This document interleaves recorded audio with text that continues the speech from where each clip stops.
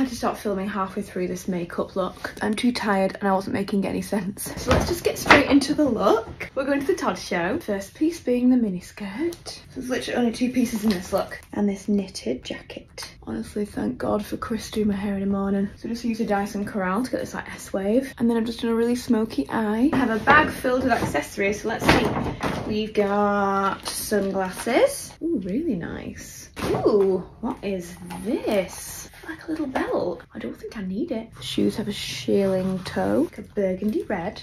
I am so gonna struggle in heels today. I have blisters on every angle of my foot. The heels are so cute with the shearling. And then 2 bag choices. One is almost like a cognac brown and one is a python, like a faux python print. I'm gonna go with this one, I think. Tucked back. We're gonna have to go to the Todd show via Starbucks because I'm getting tired now, guys. See you in a bit.